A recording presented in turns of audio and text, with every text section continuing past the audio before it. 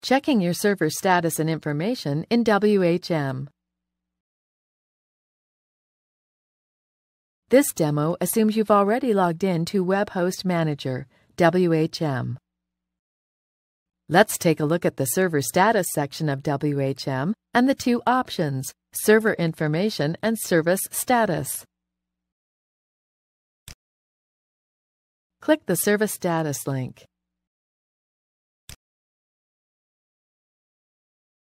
Here you will find a list of services running in your server and their status, whether the services are up or whether they're failing.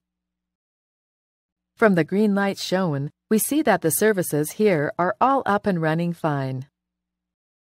If the lights were red, failing, or yellow, about to fail, then more investigation would be needed to find out why and how to get the services back up and running.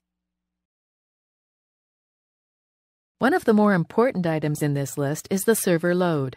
It is a good indication of how hard the server is being run. If the load gets much above 1.00 multiplied by the number of CPU cores in your server, the server may be overloaded, and you should address this with your server administration. Here, at the bottom of the list of services, is a list of your hard drive partitions and how much storage space is being used by each.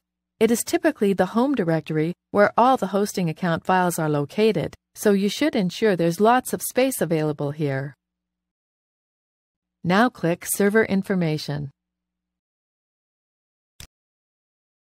On the Server Information page, you can see the complete details of your server.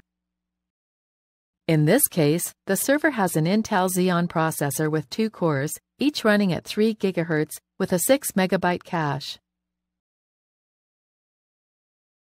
The server has 4 GB of RAM. It has one hard drive named SDA, which is a 500 GB drive.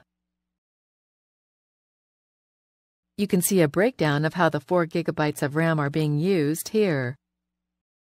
Finally, a detailed breakdown of the hard drive partitions is shown here at the bottom of the page. This is the end of the tutorial. If you ever have problems with the service you get from your server, you should return to the Server Status section to check things out.